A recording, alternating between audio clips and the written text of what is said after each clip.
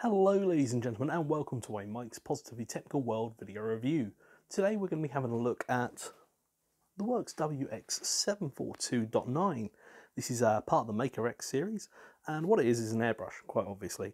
But it's an airbrush with a built-in compressor. It's also what's known as a single action, so you push down and it gives you air, and pull back, and then it has a metered needle which goes through. It's made out of a stainless steel material, and it features a hopper on the top, which is approximately 5 milliliters of paint, I suppose, or material we wish to spray. It's very, very ergonomic, and it's pretty cool. Come down here and have a look, and we'll take a closer look at it together. Okay guys, now you're a little bit closer up, you've got a bit better lighting as well. Here is the wx742.9. It's part of the Maker X range, so you obviously need your Maker X hub. There you have an umbilical cord connection that goes into the back of it. And you've got 3 pins. One of those is negative, and one of those is variable speed power, and one of them is fixed voltage power. This particular version is going to be a fixed voltage version because, of course, it's very nature. And there you have your hub, which is just here. I've got it connected to a 4 amp battery. Can easily take 2 amp batteries, and it lasts approximately, I think it's 90 minutes, mathematically speaking anyway.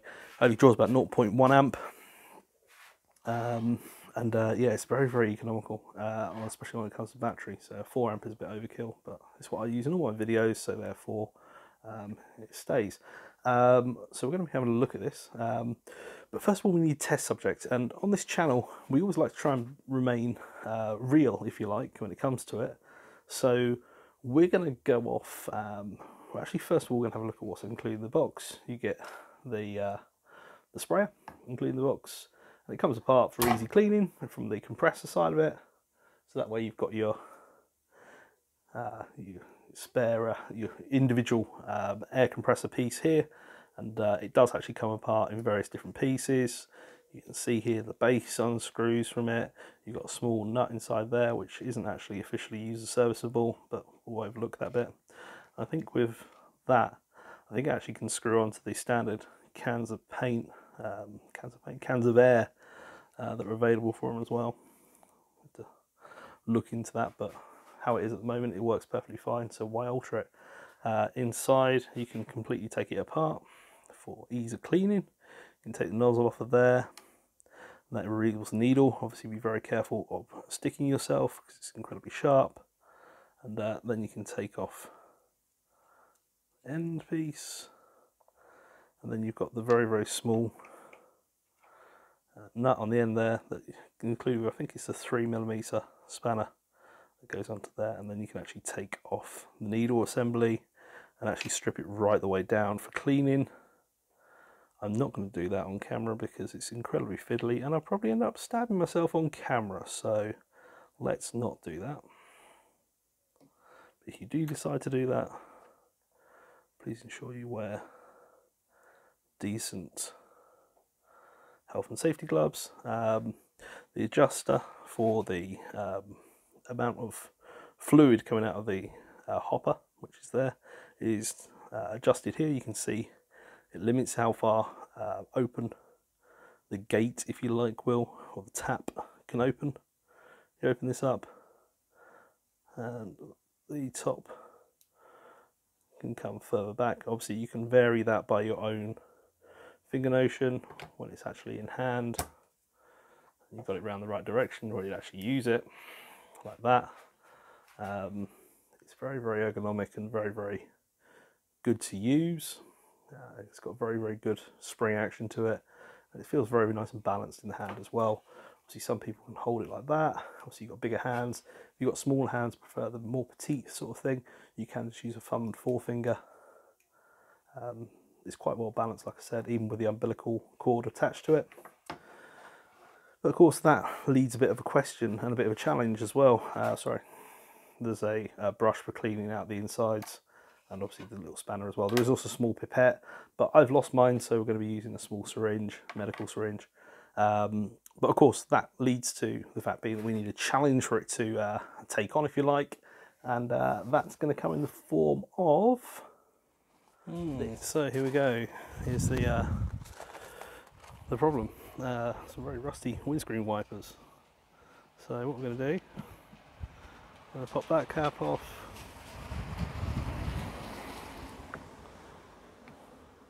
That cap off, and then we're just going to grab our trusty Worx wg742 and just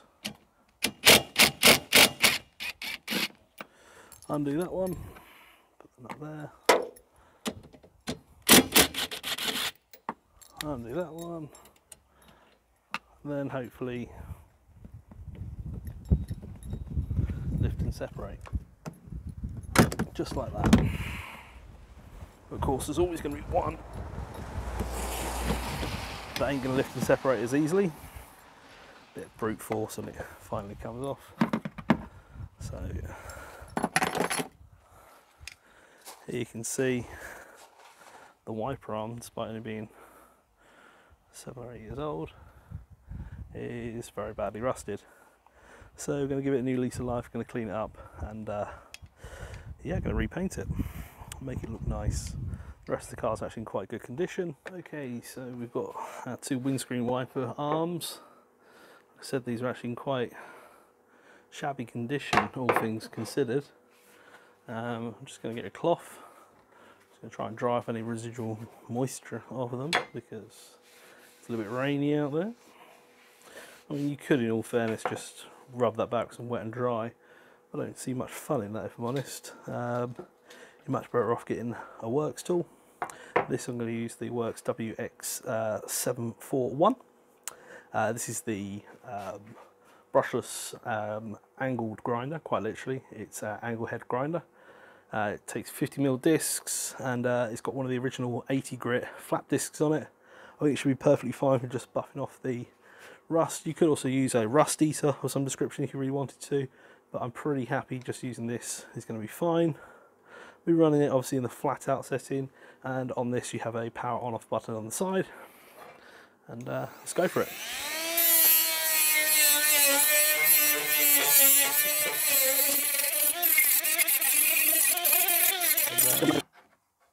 Yeah, so what we're going to do is we're going to mix some paint, and really for the purpose of this we need to just have we're going to be painting it in a Humbrol enamel tinlet. These are the standard ones that have been around for decades, literally. Well, ever since I was a kid. I think my father and his father's father's father's father, etc. We're going to be thinning it down. You need to thin, obviously, paint down to work in the airbrush. So we're just going to give it a good old shake.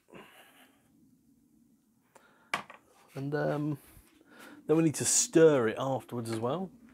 So we need a smaller screwdriver than a large screwdriver, because of course it's a very small, delicate lid. And you don't want to end up denting them. Came off actually incredibly easy, I thought. And these are still enamel, so you do still need to stir the sediment in the bottom of the tinlet. I think Humbrol recently went through a bit of hard times with regards to the composition of some of their paints, but as far as I'm concerned, this stuff is all good.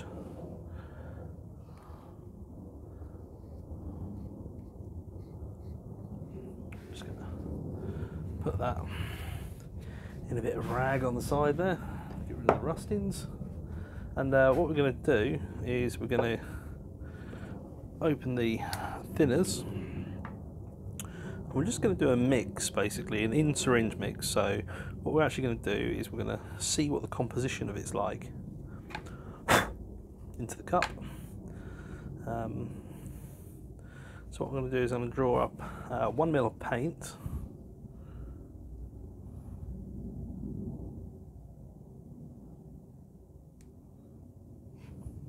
and then I'm going to just try to think the best way to do this. I don't really want to contaminate the thinners. It's always a bad thing when you get your thinners and it's got a load of goop in it, so I'm just going to wipe the tip of the syringe.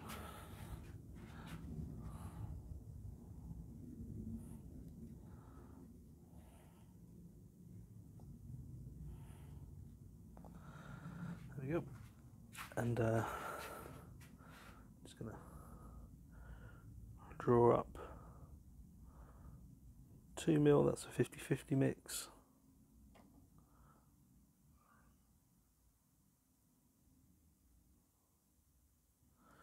Actually, originally thought maybe a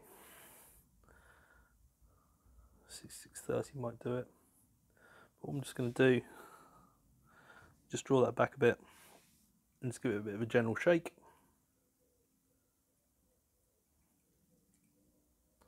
Because of the suction, the way the nozzle's done on this, it shouldn't back feed into it, which it hasn't. Thank God. I'm basically just trying to get the viscosity correct, that it'll still flow through freely. You try and say that after a few.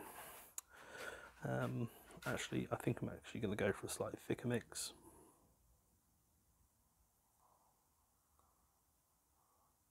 And the reason behind that is it's better to have too thin a mix than it is too thick. So I'm just going to increase that.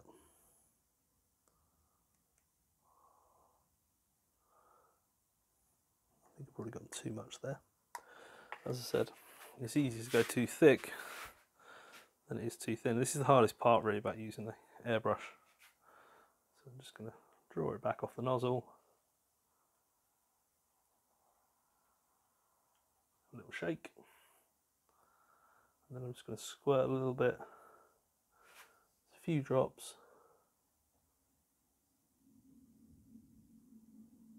About 2 ml. That's all it should need. I'm going to put this to one side. So I've got some more in the tank, if you like, for later. Put that on the screwdriver one side. Put the cap back on the thinners. It's about £5 for a bottle of thinners these days, so let's not waste them. I'm going to put the cap on top here, and we are just going to turn this on. The actual air compressor itself is incredibly quiet. It only generates around about 60 decibels of sound, which is incredibly quiet comparatively. Right, so what I'm going to do, I'm just going to test fire it, if you like, on this piece of cardboard before we go heavy-handed. I'm just going to have a quick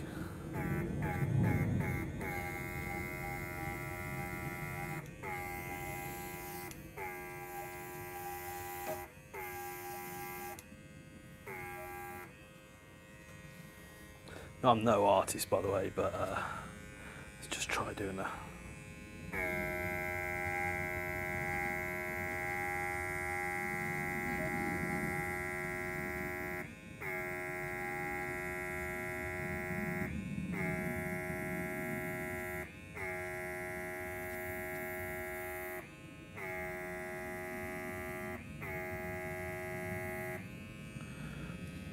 Nice. Not too bad. It's a nice feel as well. I feel like I've got plenty of control over it. I don't really want to get my Lazy Susan mucky, so I'll stick it over there. Just going to use this bit of backing spray really. Just see, it might not actually take, because it might be too thin to actually take on the metal. Sometimes it does require a bit more glutinous format. Let's just try and bring it around the right side of the camera. It's really difficult to always film and do stuff like this. I found that when doing the soldering iron video, but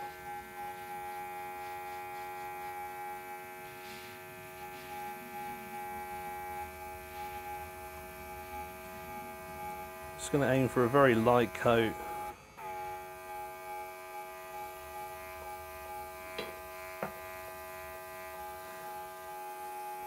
Lots of light coats make nice, easy work.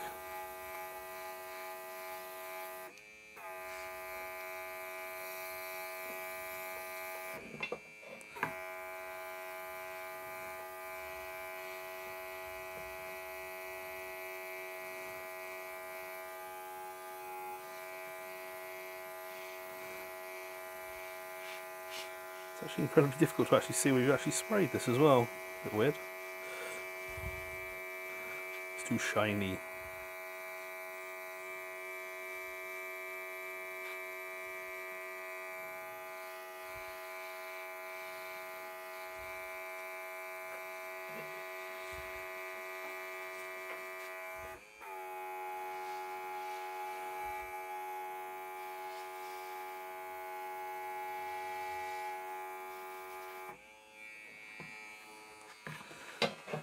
Awesome. Just going to have a check on the level. Plenty of reservoir paint left.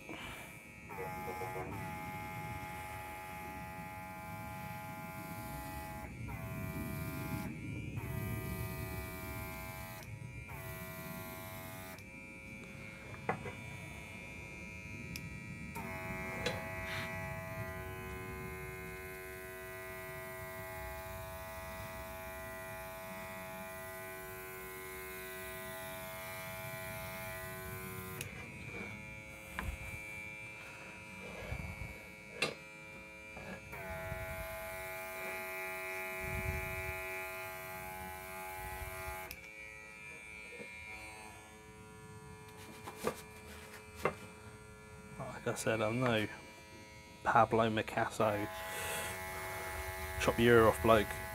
Who was that anyway? Was that Picasso? He's the only artist I know.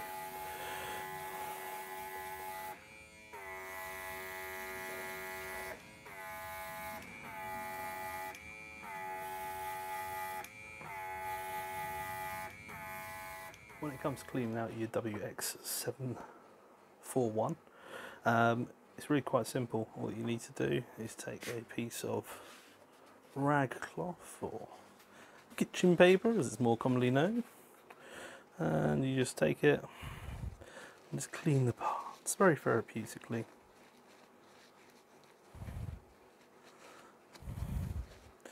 See that, got a bit of splash around there, and then just take a syringe of the thinner for the paint you've used. Obviously, if you're using water-based paints, you can use water. I've used enamel-based paint, so I use enamel thinners. What you do, we just have a nice, careful go round. Of course, it's stainless steel, so it's relatively easy to clean. Relatively little sticks to it. There's the cap nice and clean. I'm not going to do it too deep, but this is the fun bit if you like. So all we do is just put our thinner, except in this case it's enamel thinner in there. It'll turn a beautiful black colour, because of course that's the colour of the paint we've been using. We're just going to pop the lid on, give it a quick swill, and turn it on. And then we're going to do some graffiti, quite literally. We're just going to get the board, and we're just going to spray it out with the pure thinners. The thinners are going to take any contaminated paint. You just want to run it flat out as basically you can get it. So just wind that screw back a little bit further than what you'd normally. And you should find that very little paint comes out. Instead you're left with this residue-like finish. Hopefully we'll open this. You can see in there, as near as makes no difference, completely empty. I'm just going to run a second bit of flush through this.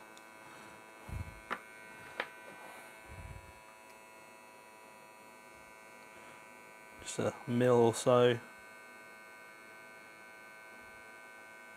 Just to make sure I've got everything. I'm pretty sure I have. I'll just leave it over and open. Obviously with a liquid like this, you will actually be able to watch. Hopefully if I can get you to focus on this, you'll be able to almost see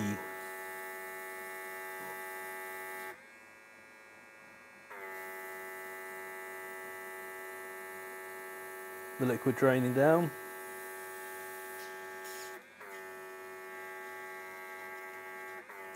And you should have been able to see the haze in front of it as well. Obviously that haze is extremely flammable, so please ensure that you do not have any open sources of potential ignition there whilst using it. Just going to disconnect it from here. And I'm just going to tape a little bit of paper rag and clean that. If you really want to be pernickety and fine detailed, you can unscrew it, and then you can also just use your small brush that you got with it.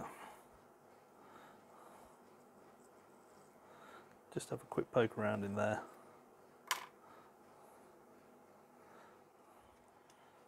Just going to unscrew this back piece. Stay.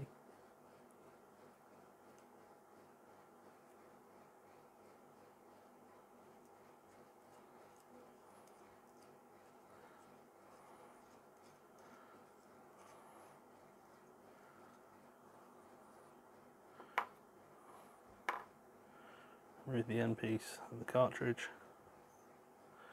slider,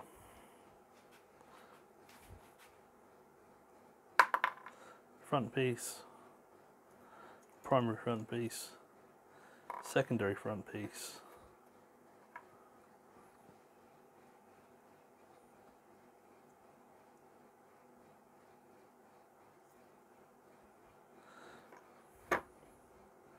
then remove the needle. Obviously be extremely careful not to spike yourself with this. If you do, doctors, please, because you don't want to have to go through getting a tetanus. And although I'm not going to remove this end piece, you can quite obviously see it's nice and clean, and assembly is just reverse of taking it apart.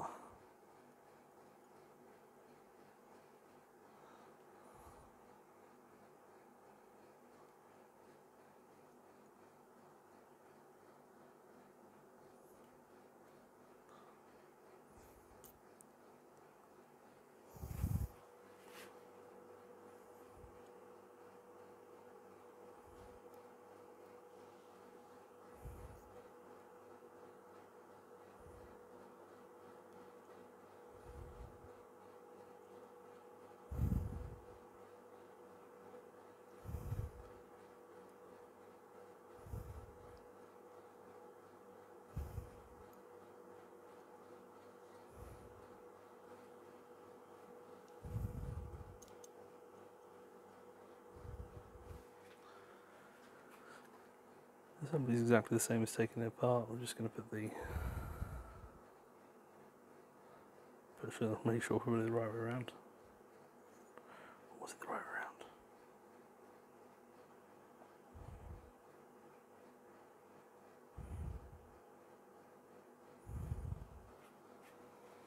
So the rear part has got a locating slider on it.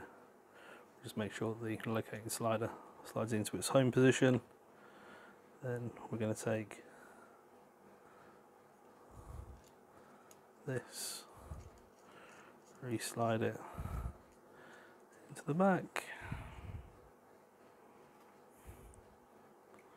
re-pop on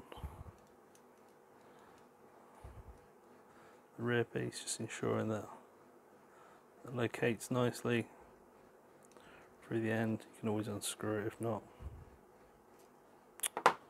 We need to also put on the retaining ring at the back.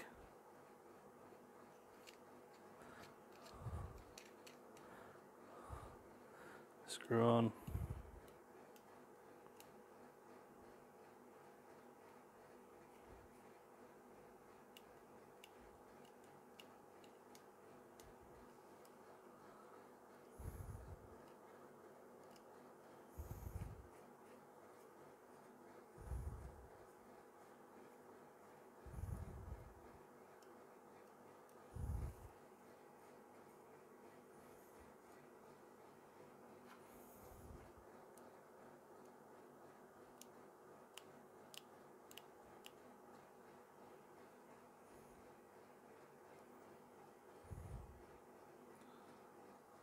Put the front piece on. Primary front piece first.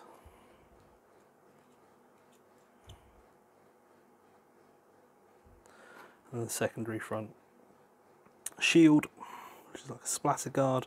We're just going to give the splatter guard a little bit of a clean out using the small brush.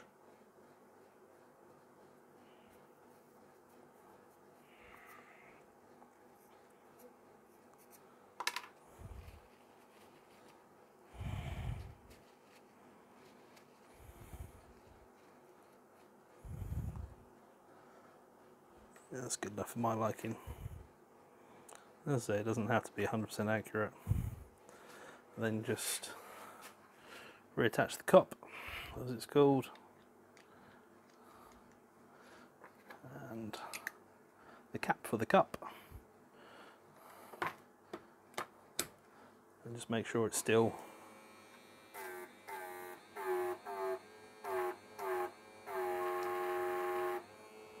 adequately works. Okay, so just make sure that obviously the needle comes straight through. You need to make sure that you can see the end. Come on, there we go. You should be able to see the needle poke out. Very tip. You see it?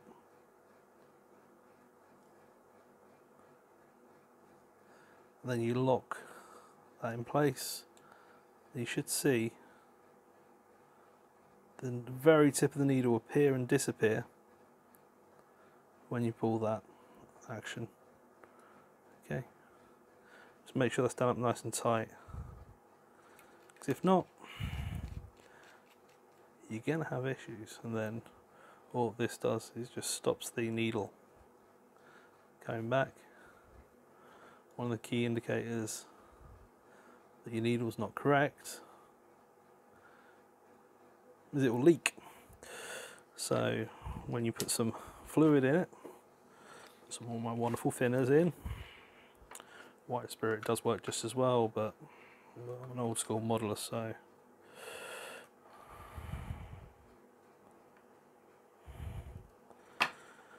I use the real deal. Hence the reason I only ever use Humbrol based paints. I think Revell, the German counterpart, aren't as good. They're all enamel paints, they're all the same. Doesn't matter whereabouts you buy them from. No leaks from the end, unless I want a leak. And it variates exactly as it should.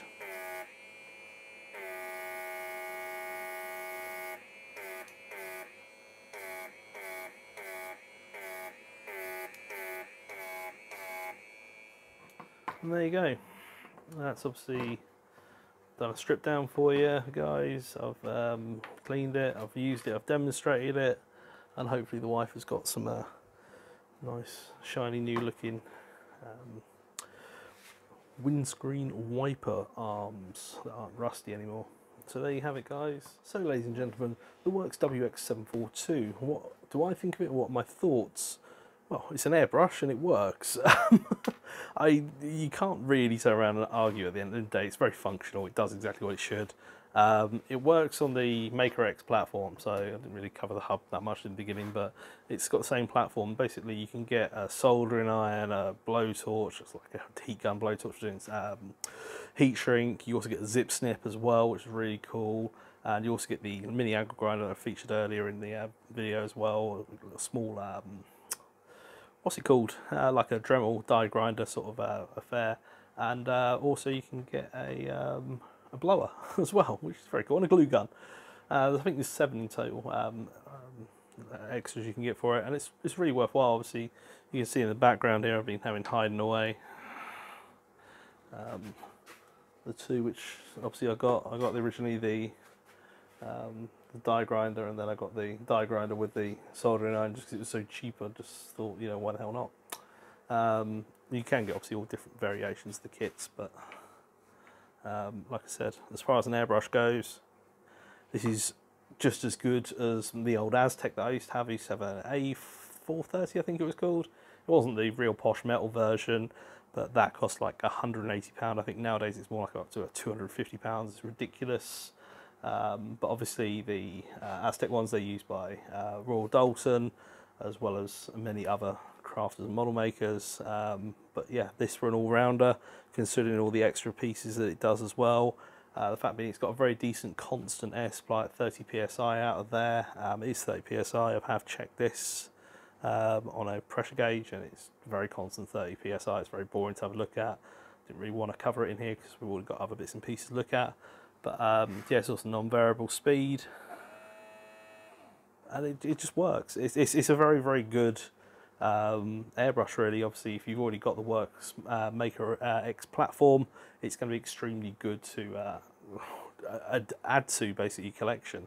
I think the price of this at the moment is £59.99. I will try and put a link if I can find one for it, obviously in the description, and we'll try to do that more and more, see more of the videos I'm doing. And yeah, I hope you guys like this video, and I shall see you in the next video soon. Cheers.